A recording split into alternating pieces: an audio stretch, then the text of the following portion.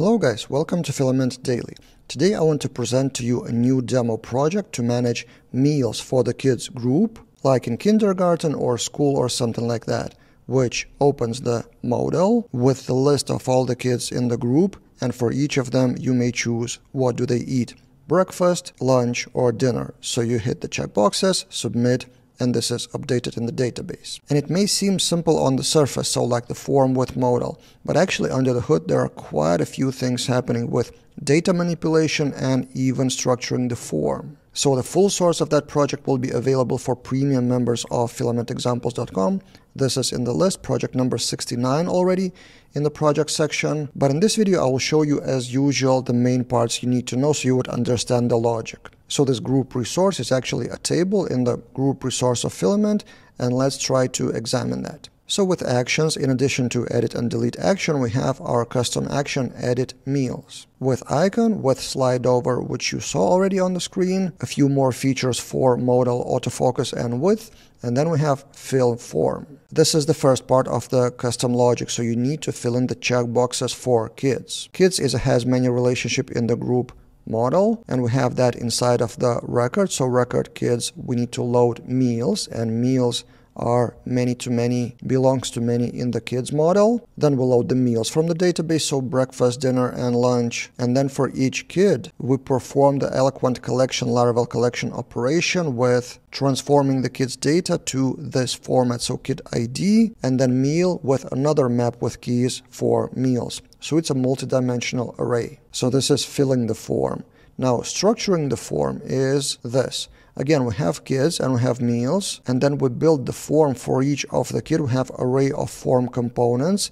Each component is a field set, so one kid will be one field set, and inside of that field set will be schema of grid. Grid basically with two columns. On the left we have kid full name, which is an attribute of eloquent, this one. And then on the right we have a group of checkboxes with for each with meals checkboxes, and each checkbox will have a structure of kid ID dot meal dot ID of the meal. Again, pretty complex structure.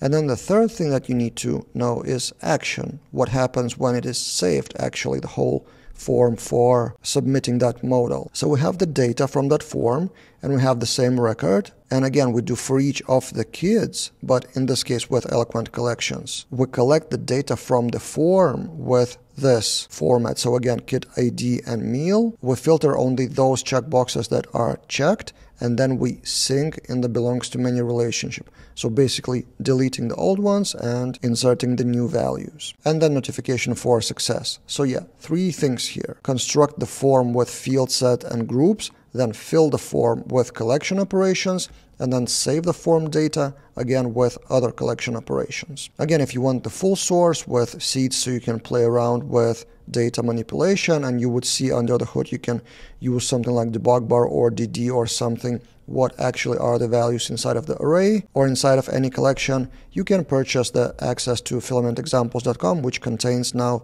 69 premium projects, the one that you see on the screen, a pretty big list, which we will update actually when Filament 4 is released. Now Tailwind 4 is officially released, which was one of the bottlenecks for Filament 4. So I would expect Filament 4 to be released quite soon-ish. I'm not sure if they will wait for Laravel 12 in spring, but from our end, our promise is to update all of those to Filament 4 or release separate versions with Filament 4 when it's released and everything is supported. That's it for this time, and see you guys in other videos.